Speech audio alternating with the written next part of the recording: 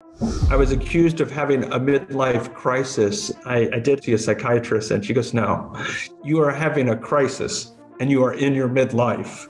But this is no midlife crisis. My starting principle foundation is be happy, execute fully, and you will achieve your greatest success to the extent the world allows you to. But if you're capable, you're always capable and you only grow. It's not just the love that she gave to me, and I thank her for loving me. It's I actually love myself for the very first time.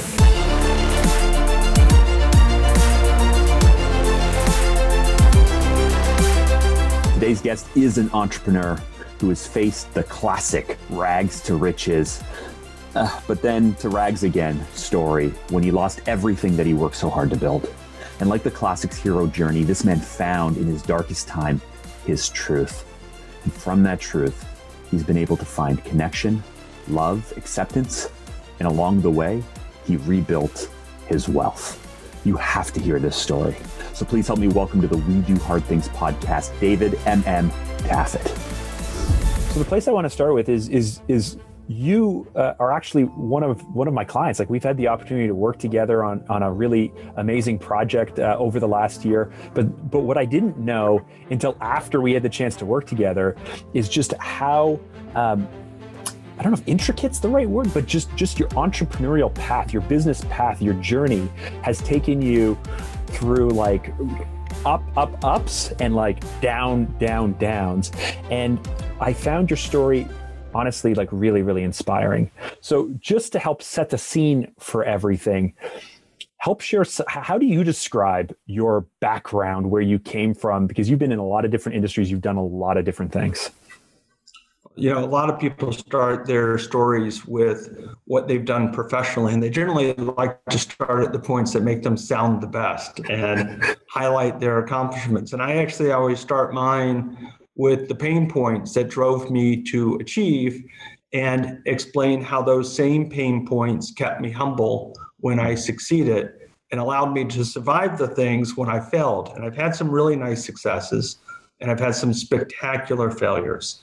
And it all really began with death and a paper route. And the way I look at my life is I've heard this statement about entrepreneurs that the really good ones, the ones who are able to make it through the pain of growth and failure and to endure success without becoming arrogant, are the ones that have a dead parent and have had a paper route or some other significant business in their lifetime. And my father was killed just before my third birthday, which destroyed my home and a lot of my childhood and set me down a path of being abused and having a very difficult life. And also drove me to want to escape my home, which drove me to work and self-sufficiency. And as a result, at a very young age, I appreciated the value that I could bring to myself and to protect my brothers and grow with my friends and community through my work ethic. And so when I approach something, it's always, despite my foundations, which were a little more painful, with a lot of optimism and self-confidence and a commitment to executing with excellence, but the humility to know that I can only do my best and that the world doesn't always give you good things, as evidenced by how I started and along the way, some of the pain and failure I've endured. Right. How old were you when you left home? When I left home, you said? Yeah. Oh, I actually graduated from high school a year early, and I left before I was 17 when I left and have not been back. I graduated from college in 3 years, and rather than going back, I took a year off and went to DC and worked as a lobbyist before going on to law school. And all through college and law school, and even while I was working as a lobbyist, I ran other businesses on the side. So every time somebody thinks they see what it is I'm doing on the surface, they don't know that there's like 2 or 3 things I'm doing in parallel behind the scenes, just to be sure I never have to really face utter disaster. Yeah. You know what? I want to circle around that in a second. But the reason I was asking about the age, and you mentioned, I think no matter how good your home is or how challenging your home is, we all have struggles along the way. But in your story specifically, growing up in an abusive home, wanting to get out, that drive, that desire. I moved out of my house when I was 16 up here. that's like the legal age that you are allowed to leave. You're not allowed to leave really before that. Yeah, it's just that drive and the desire to be like, I can't be here anymore. I can't keep doing this. I don't want to be here. And then off looking for the other things. The optimism, though, that you've been able to carry through everything that you've done, was that learned, or is that something that you think is kind of ingrained in you? I think it's two parts, because when you grow up with difficulty and especially abuse, and on top of it, I was Jewish in anti-Semitic Air Force bases all over the South and into parts of the world that did not appreciate Jewish people, didn't appreciate anyone that wasn't white. So I would go from abuse to bullying back and forth all the time. So whether I was in my home or out of it, I always felt like somewhat under attack. And a lot of people who grow up that way join the fraternity, in my case, because of male, of violence. And I certainly can appreciate that violence inside of me, but I instilled a discipline of giving myself a timeout whenever I felt things like that rise up. And I also decided that I was not going to be a victim of my past by being held hostage in my future. And the way I decided that was I made a real commitment to kindness and to being with people, as opposed to wanting to command people or sublimate people or lock people into their place. And in fact, since I was very young, people referred to me as a Mr. Mom, because I have a far more maternal approach to how I interact with people and my friends. I was very engaged with my children. They were a part of my life, even while I was building all of my businesses. And it's also how I lead. And it's done with a conscious awareness of the importance of kindness. But as I've gotten older, ironically, as I've gone through even harder things, I find that resorting back to the kindness gives me like healing, where if I resorted to the anger, it's something that I would be carrying with me. And I find that I am easily able to stay present by letting go of past pain and not letting it be part of who I am today. How do you do that? Because I've seen the very understanding, forgiving, easy to work with side of you. I've also seen the side where, quite honestly, I kind of pissed you off one day, and you were very direct, and I appreciate that you were that direct. And so, but I know your background, as a lawyer and as an entrepreneur and someone who's very comfortable negotiating things. There's this duality to you. Well, when I do come across hard, and since you had the experience, you can speak to whether or not it's true. I make it a practice not to be hard on the person. And in fact, if I didn't care about you, I wouldn't have taken the time to be hard. And what I do instead, or try to do, and again, only you can speak to it in this conversation, is I try to stay hard on the issue. Right. And why it is that we're having a difficulty, and how it is we might be able to solve it, or perhaps why there's no solution that's going to work, and let's just part. We didn't have that conversation. Ours was more like, let me show you very precisely, not calling you names, not denigrating you, in no way doing anything, I hope, than respecting you and caring for you, but saying, let me show you how this looks and what the issues are. Right. And you can speak to, was that your experience, or was it different? No, it was, you were very gracious. You were, yeah. So just a bit, we were obviously working together on a project. And there was a time where I had thought, based on past conversations, we were going one way. You reminded me that I was inferring, or, you felt that I was taking us a direction that was not in the best interest of you or the company. And really, it was a blind spot. Like, I was so caught off guard. I appreciated you sharing me, because it immediately started tripping in my mind, like, where else have I done this? How many other people have I maybe unintentionally exposed this to? And I was quite honestly just mortified, like thinking, I'm better than this. And how did I allow this mistake to happen? And so, I would say 2 or 3 times a year as a business owner, you get these really jarring, hard moments, especially when you're working with clients. I've been there. Where you're like, oh, I had another one in September where it was just like, completely caught off guard. Great client. I've been working with for 7 years, built up a ton of trust, and the team just didn't. I said one thing. I thought I had communicated to the team that we were going to do it. It didn't happen. And so all I could do is say, thank you so much for bringing this to me. This is a learning lesson. Like this, trust me, I'm learning something from here. Right. But well, that's gracious. Well, it's nice that people like you and these other clients are willing to give us the chance to get better or to fix. But yeah, I can still like if I put myself back into where we were last February when we were having that conversation right here in my office, I can very painfully remember the correction, and I thank you for that. It was, part of why I wanted to have you here is I admire in you your ability to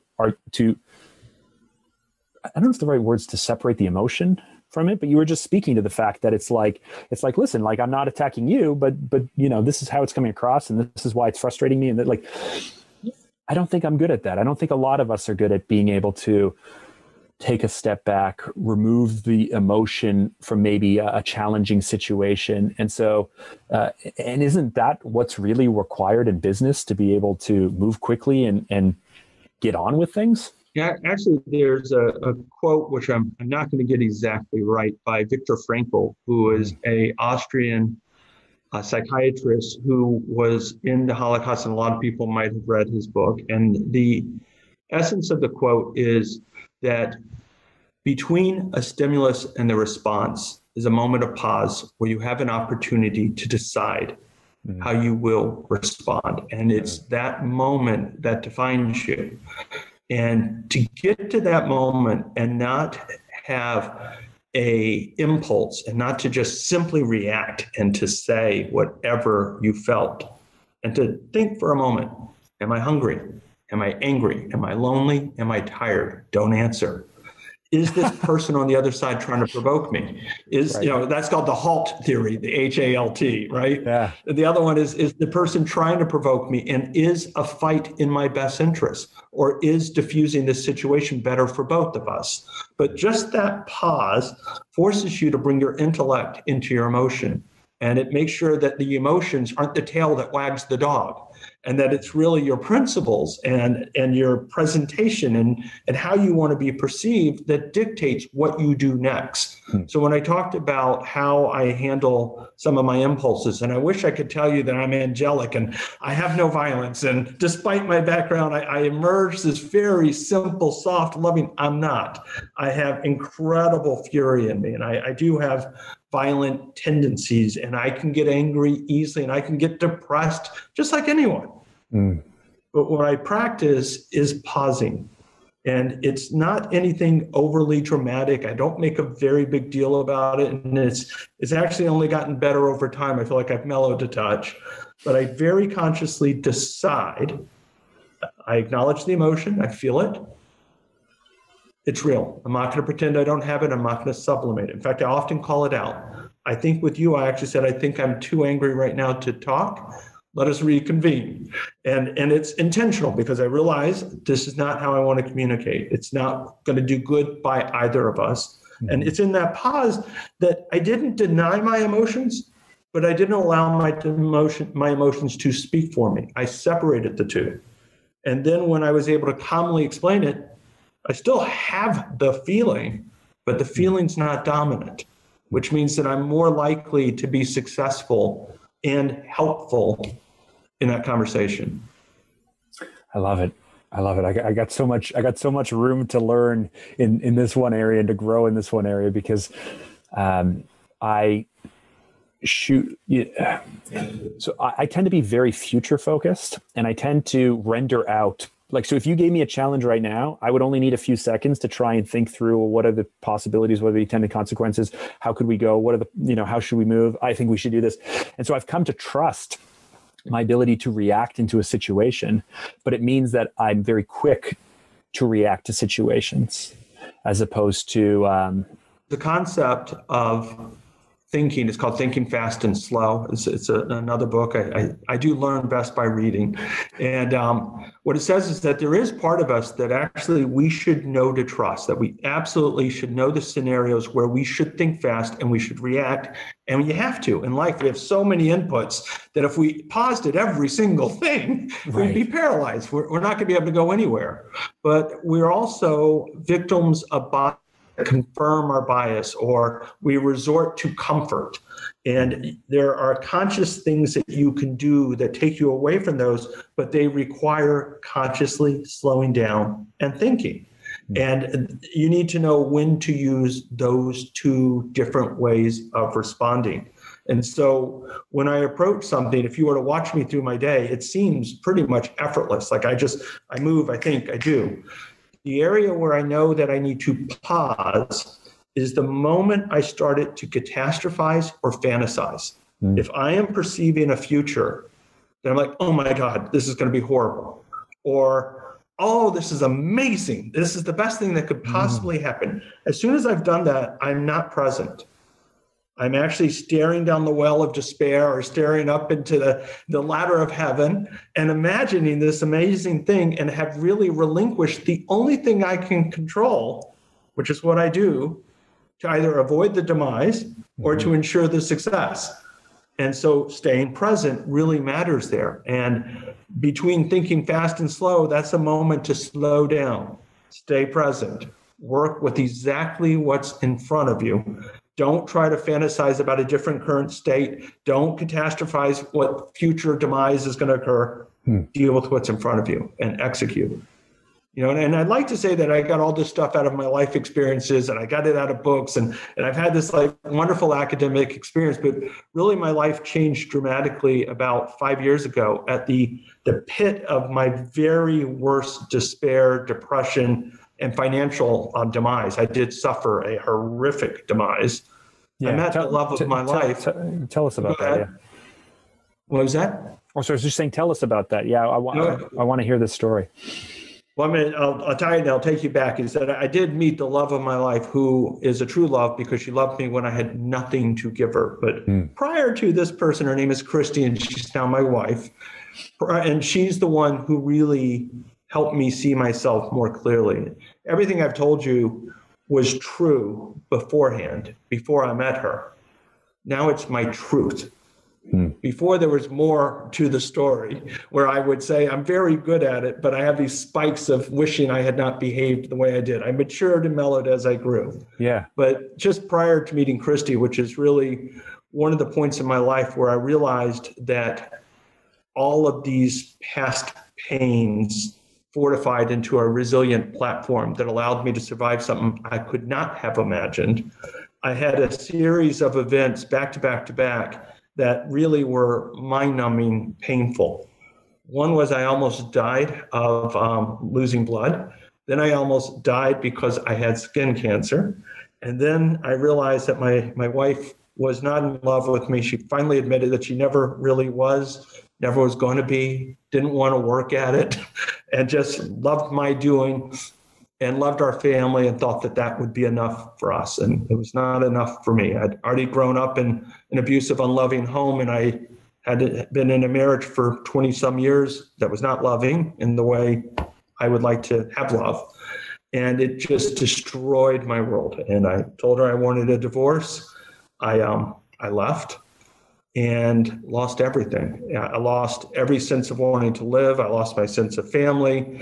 And I ended up, unfortunately, in the arms of someone that is I now know to be a borderline, that defrauded me, perjured, forged my signature, took my assets, all the things that anyone who knew me would never know could happen to me because I'm too smart for that to happen. Right. But no, that was not the case. I was not that smart. I was not that aware. I was not that emotionally strong. And I hit rock bottom and found a way to go below rock bottom. And it was the most depressing part of my life. And it was one of two times in my life I actually contemplated suicide. And in the week I was done, I was actually going to do it.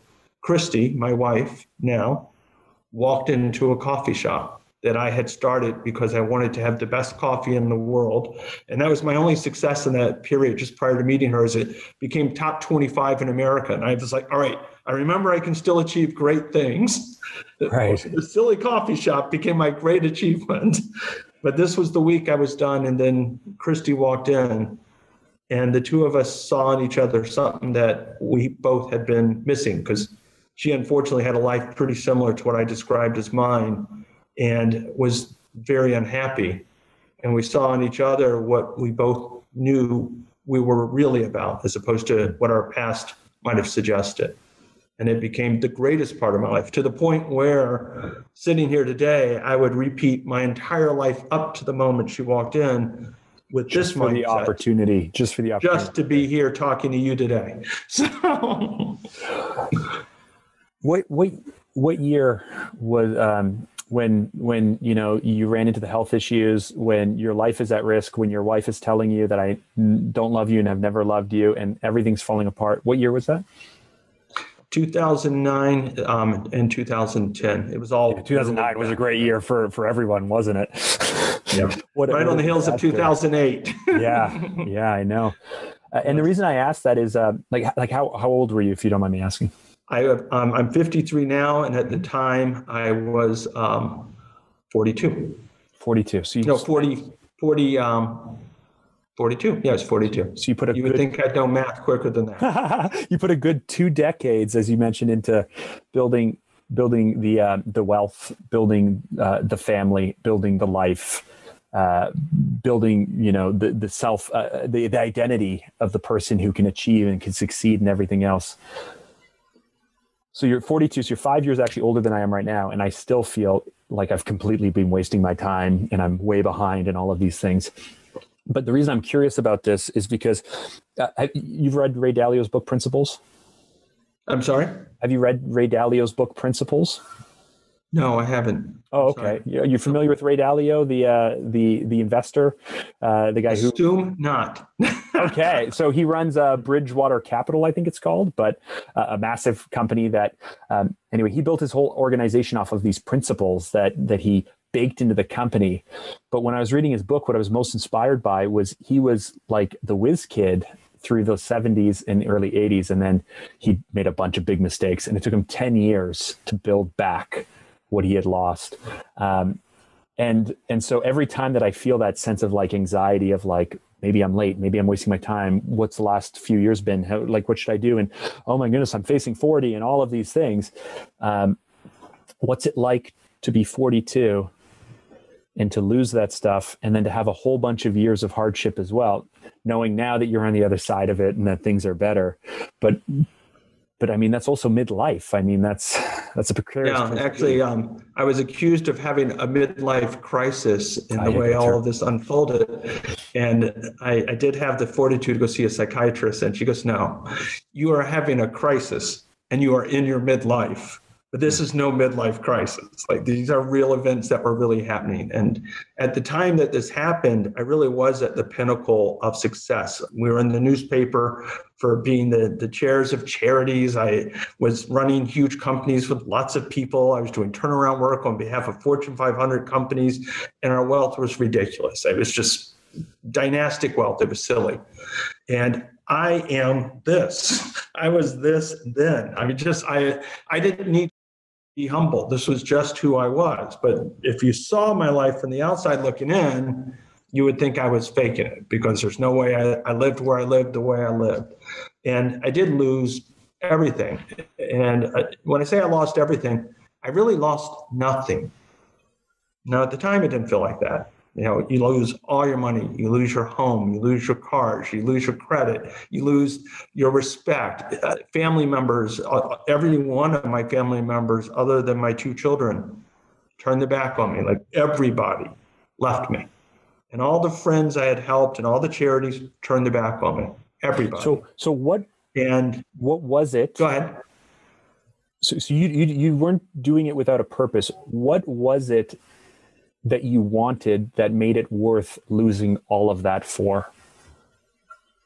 Well, the reason I had left and what I was seeking was to fill the emptiness that I felt from childhood and through my marriage. There was my mother had actually told me to my face that she had never loved me.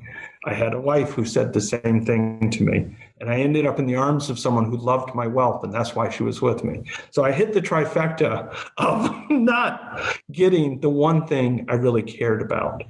And prior to Christy walking in, I had really determined this life was just not what I thought life was supposed to be, because I never really cared about the achievement or the wealth or the success or the things that seem to motivate everybody else to take points of pride or just to take, right? And the takers never stop. It's up to the giver to say no, because they're never going to. But right. I'd sought something that up until that very fateful moment where Christy had walked into Addiction Coffee House, which was my coffee house, I never had. And at the end of that, just prior to that, I realized that nothing in life was worth more than what I really saw, which was that mutual love. And now that I have it, and I do, for real, this is one where I don't have to analyze, so I have it, the rest was easy. I mean, what really surprised me is once I met Christy, it was a hard climb, because I'm climbing from below zero. I mean, so I was working from a point where I was below zero, and then out of that came back within less than 5 years to a lifestyle comparable to where I was before. And back on me are all now trying to reconnect with me, because they're like, oh, wait a second. You're back to the same status and capability that you had before.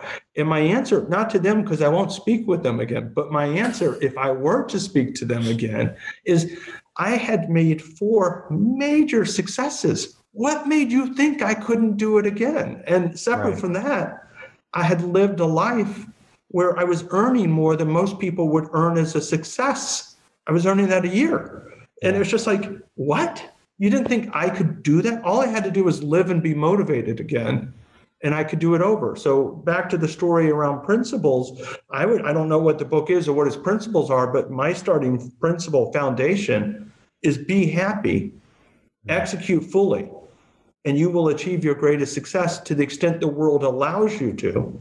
But if you're capable, you're always capable, and you only grow. So being at the bottom, yes, I was at the moment of done. But since I didn't take that path, and the flow and the universal energies said, no, we have something better for you. You've reached your rock bottom. Here's Christy. Now you can go live a different life.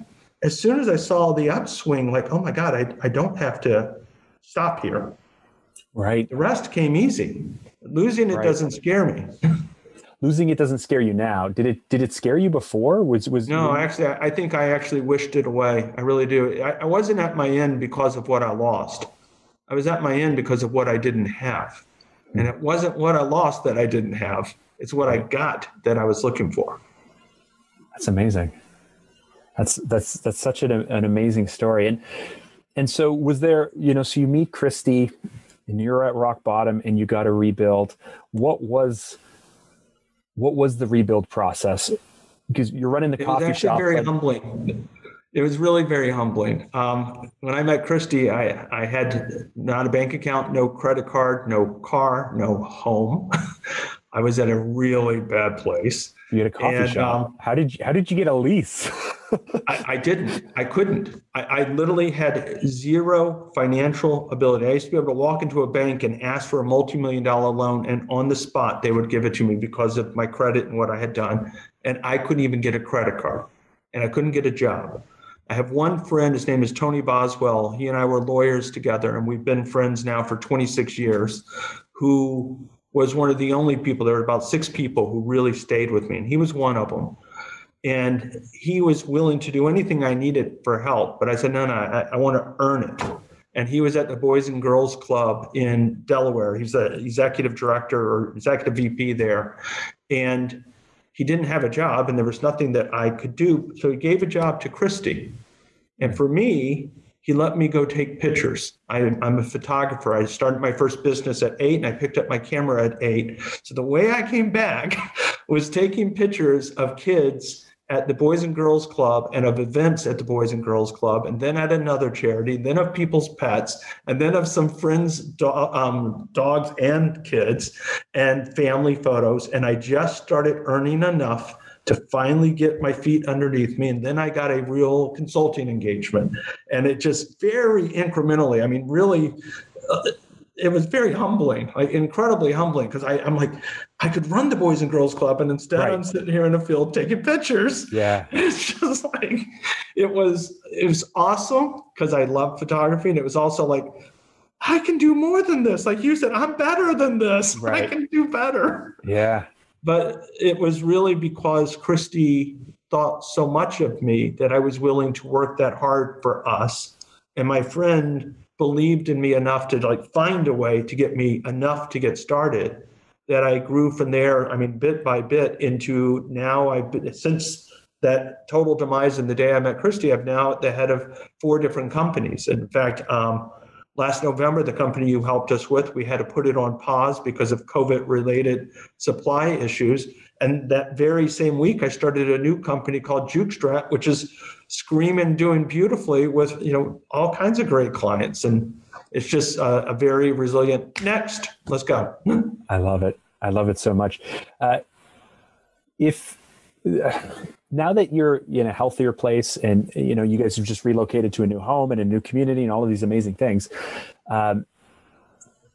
it sounds like your wife was your savior, but it did form a different version of a codependent, unhealthy relationship? Or how have you been able to manage this fact that she has brought to you what you need and she fills this amazing role, but you guys are still, it's not unhealthy in any way, if you know what I'm asking? No, I understand exactly what you're saying.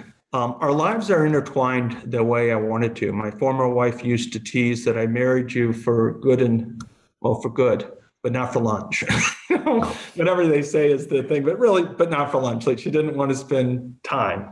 And I do want time. And so Christy and I have coffee time and cooking and cocktails, and we have a hot tub, and we have like happy hour in the hot tub. And like, we're always together. And in fact, we work in our different companies together, and we adore that time together. But we also have made it clear that we have real differences. Like I start my morning by writing morning pages, and I do walks by myself. And there are certain venture or parts of our businesses that I do independently. And we have aspects of each of us. And she has her whole list of things that she does separately. And we have deep respect for one another as far as what each of our strengths and weaknesses are. And we look to build. But I would say that our souls are codependent in the way people talk about a soulmate, and our lives are intertwined, but we are able to rise with our own capabilities, knowing the other person supports us, but we can't make the other person do it, nor do we try. We just give the strength. And my statement to her and hers to me is, I am behind you. I am next to you. I will lead. Let me know what you need, but you have to do the part in between. I can't do that. Oh, I love that. Explain more. What does that mean? It means that if I say to Christy, look, you're stronger than this, you're better than this, go do that. My saying it not very motivating. Make her do that, right? And just my observation doesn't make her know and believe that. So all I can do is support her willingness to have the courage to try something, but I can't make it easier for her. I can't do it for her. And I can't take the lesson from the exercise for her, and vice versa. So being supportive of someone is you allow them to fail. You allow them to try. You don't judge them. You don't say, oh, you could have done better than that. Like, that's horrible. What it really is like, try again. It's okay. You failed. It's not a problem. I don't think less of you. I think more of you. Go do it again. And when you allow for that level of independence, lovingly, non-judgmentally supportive independence, I find that you don't have that codependence that I think people are generally talking about. But when I talk about soul codependence, I don't think I would survive her demise, and I don't think she would survive my demise. Our souls are going to follow each other. Yeah, I always talk about there's this feeling that I know that I hit when something's feeding your soul, and you can have it with food, you can have it with friends or great conversation. You can have it with work when you feel like you're accomplishing something. Yes, yeah, I know what you mean. It's just, this is feeding my soul right now. Yes. And I think that's what you're talking about in terms of just like the togetherness, the sharing of life, all of those things just feeds a part of you that you've been waiting your whole life to have filled, it sounds. It's funny. I'm 5'5". I am not a big person at all. I feel huge. And it's not like one of these grandeur things. It's not one of these little big man things at all. And it's not what I'm talking about. I feel so full of joy. I feel so lucky to have had the life I've had, to become who I am, to be here now. And to say that, I'm acknowledging that sucked. It was awful. Right. This was so painful. And at the time, I couldn't see the why. And I think the part I'm most proud of the younger me is that I pushed through, not on faith, but just through tenacity. In fact, I'm called Tenacious D by most of my friends. Just tenacity, because it can't be worse than this. And I'm going to just keep pushing through. And sitting here today, I feel that my soul has been fed a total gourmet meal of life. Like, it's amazing what it feels like now. And how infectious, like I never met the version of you pre-2009, but you're an infectious person to be around now. Is this because of the new lease on life and the love and the purpose and everything else? Like, obviously there's monetary benefits to being able to rebuild, but are you different to be around, or literally this 15 years ago, this would have still been you, just in a suit, in a box, in a cage? Well, I wasn't wearing a suit. Okay. But if you knew me as a leader of a company outside of my family, you would have felt a lot of the exact same things. In fact, my approach of going through life has always been with and through people. And I do turnarounds that way. I build companies that way. And in fact, I build businesses around what I refer to as the bad news bears, the people that don't have the most stellar resumes, but are the most beautiful humans with real capabilities and earnest, passionate heart. Mm-hmm. And in those organizations, you would feel my energy. And I always had this. In fact, if I didn't have it, I wouldn't be here to talk to you now. What you would have noticed different would have been that I was posing a bit more in my personal happiness. My greatest joy were my children, but I was not happy with my marriage. I was not happy with my family members. I wasn't happy with the superficiality of most of our friend set, and I put that in quotes, the community. Mm-hmm. I hated my synagogue, but I put on a nice face, and I was posing through a huge part of my life. Right. Why? Because it was expected that, given my station and where I was, that I should be happy. And I felt like I should be happy. And it was almost like a guilty obsession to recognize that I was not happy. Like, how could I not be? From everybody else's superficial perspective, I have this beautiful family, I had this beautiful home, I had these magnificent businesses, I was successful. You should be happy. How dare you not be happy? And I just always felt like you're missing the mark. Those things are worldly, material things other than my children. All the rest of that is just trappings. And trapping it has a real meaning. It doesn't just mean like what it represented. It traps you into this belief that this was meant to be a measure of happiness. And it's not, for me. And in fact, when I look back at each time I achieved things that were remarkable at the time and like younger than anybody, or the highest level, or the greatest grade, whatever it happened to be, business that I sold to a public company, it was flash in a pan. Yeah, that was amazing. Oh my God, I'm still me. I'm still in this life. This isn't happy. This is not happy.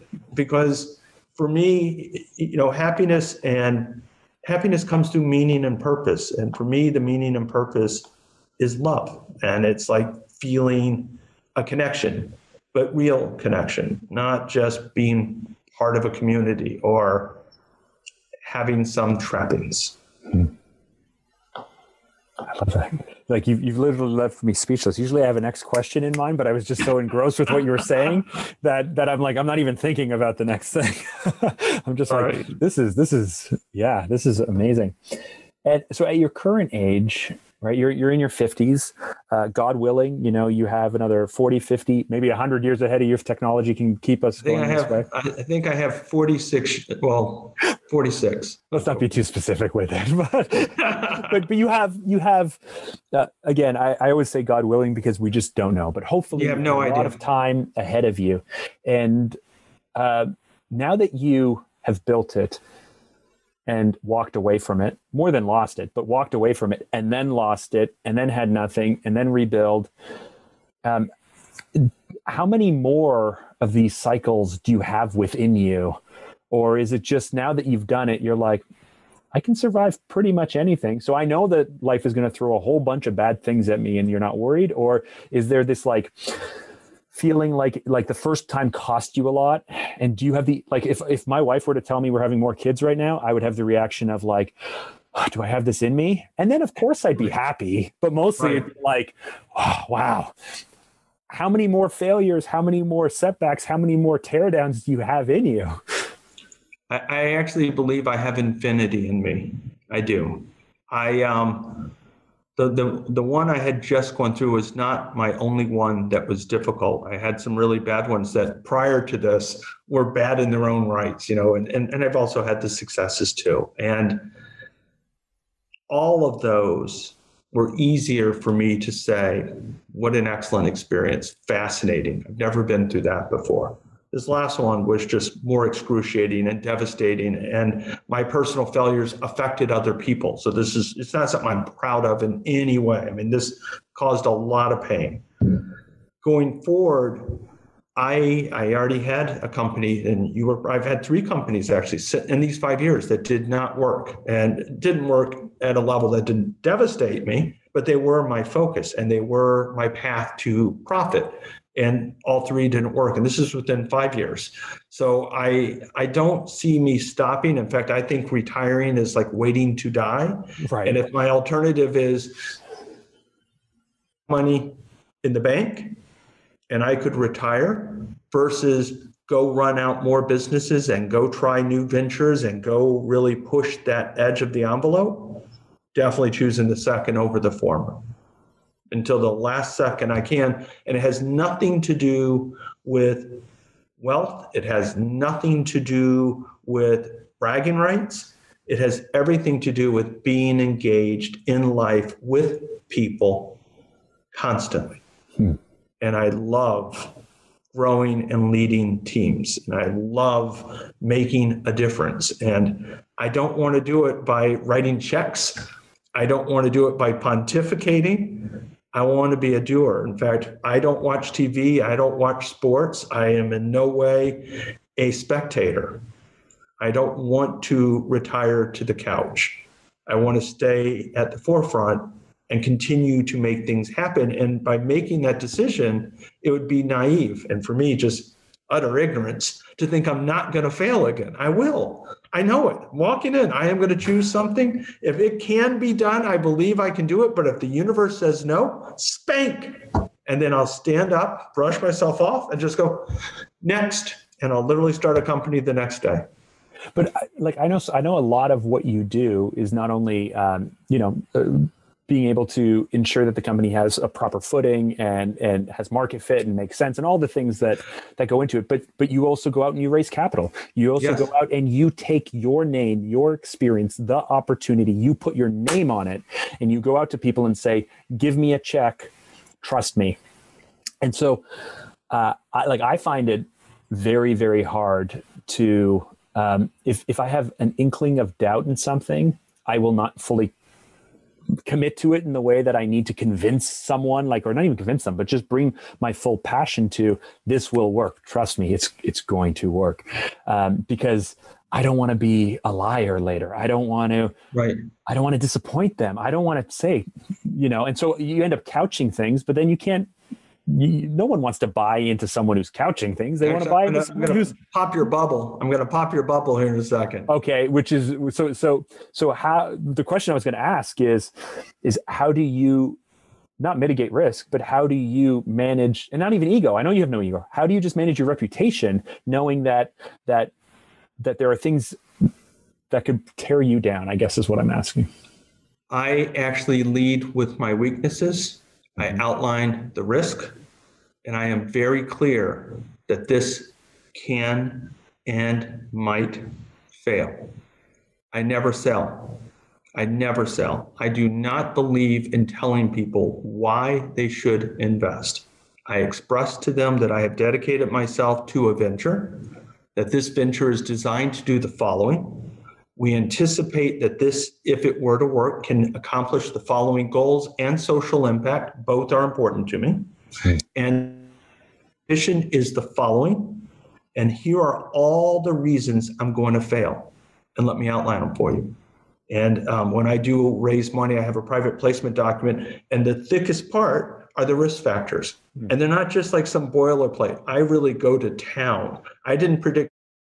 So I missed that one. But even though I didn't predict COVID, I did predict that supply chains could change and our cost to manufacture could go through the roof, which is what happened with Pedal. Yeah. And so when I engage someone, I tell them, I don't need your money. I do need money to do this. Your money. If you want to invest, you need to know you can lose it, you will likely lose it, and that you understood that I'm not coming to you and guaranteeing you a win, because I can't.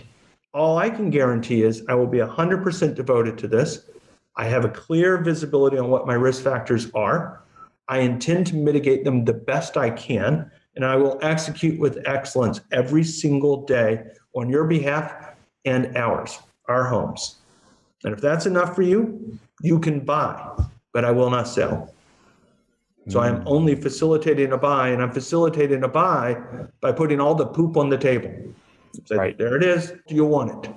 Right. And so really,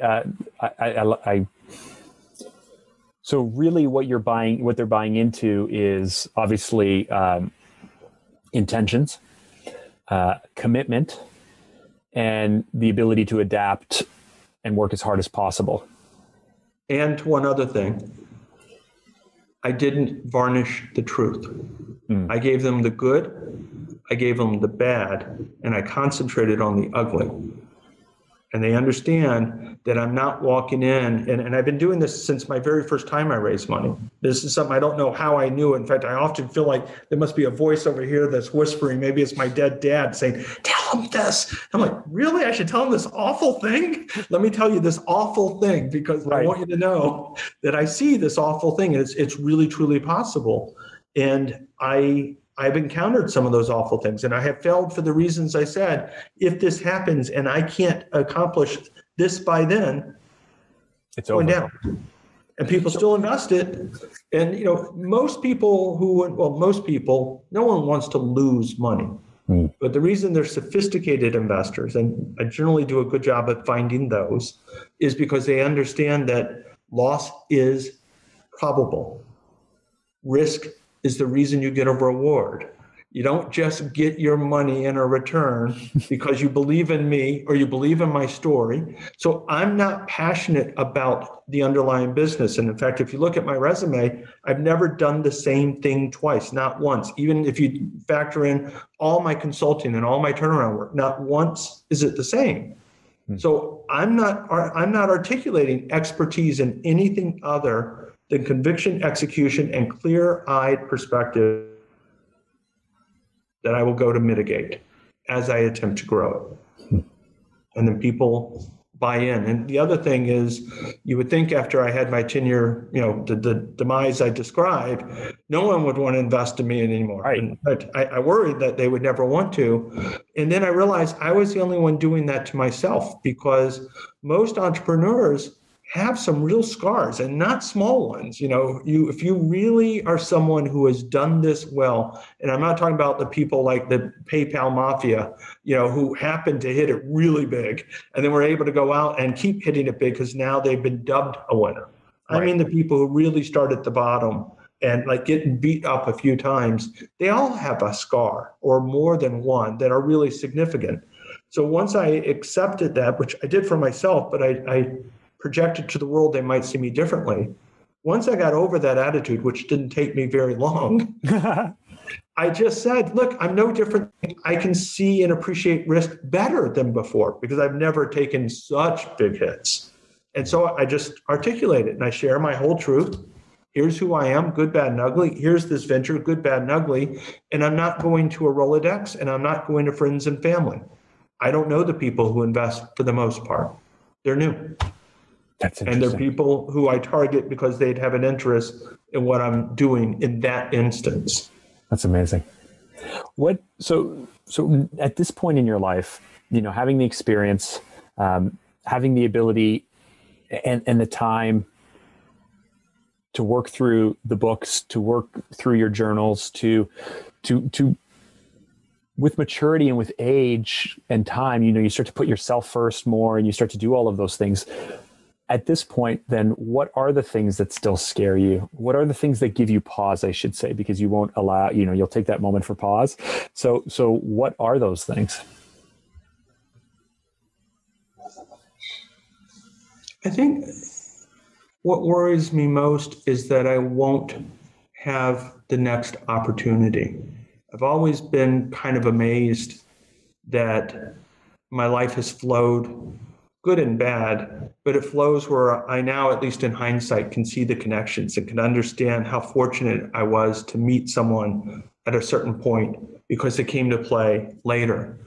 And I think I torture myself occasionally with this belief that I had this hiatus before meeting Christy, these 5 years, there were 5 before and 5 since, that the 5 before so devastated my ability to network and maneuver, and it severed, so many people that I've been worried that I'm not going to get the next opportunity to demonstrate what I can do or to build something from there. But if I step back and I speak to myself, so if I were my own, I were the father to myself and look down at myself, I say, just calm, because look at what's happened in such a tight time frame.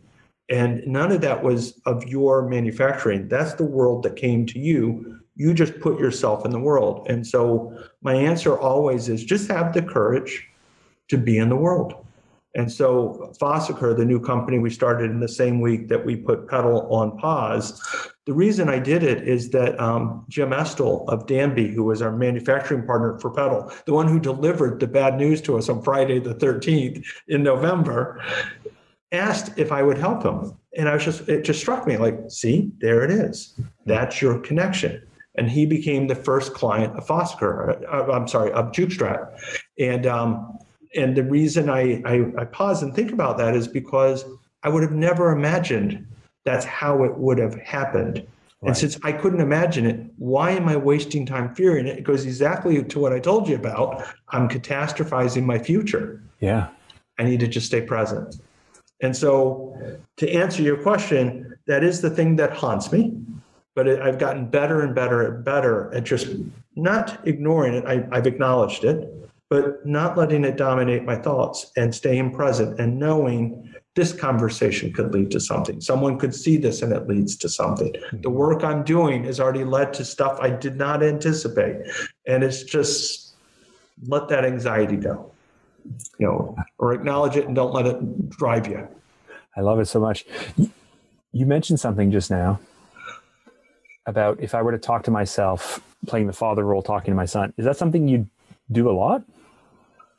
A little bit. I think since my father was killed and my mother was not maternal and her husband, our second husband, was not a good figure, I've always had that missing, and I've always played the role of big brother or father to others.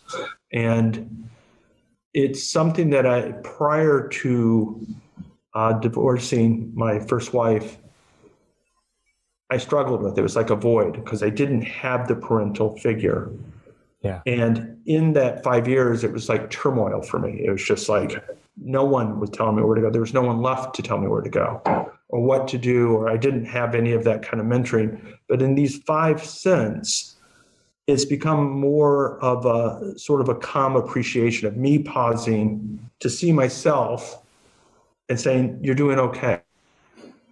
In terms which I'm actually going to probably blush to say, I didn't love myself prior to meeting Christy, which really goes also to why we're not codependent in the way you might imagine.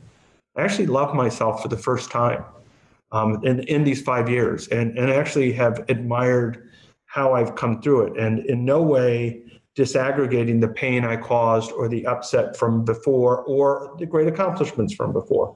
But I just see this as a demarcation where finally I realized that the love I was looking for isn't just the love that Christy, and I'm pointing because she's in the back room behind me, it's not just the love that she gave to me, and I thank her for loving me, is I actually love myself for the very first time, and in a way that seems extremely healthy. I appreciate it. And it's not like I look at myself and say, oh, you're so handsome and you're so great, you do all these things. The opposite. It's like, you're real. You're a real person. You struggle with real issues. And I don't talk to myself in the third person, but I have that third party narrative of pausing. And I think morning pages have helped me with that too, of really pausing in the day and just saying, why are you practicing this cognitive dissonance of thinking something you did was stupid? How is it possible you're stupid when these other things were kind of smart? So you're not. Yeah. And it's okay to make a mistake and be happy with yourself. Oh, that's so interesting. Because so something that I've been really struggling with over the last year, being home a lot more, of course, and all of these things, is my kids are growing up. And my oldest is 14, my next is 12. I have a 9-year-old and a 7-year-old.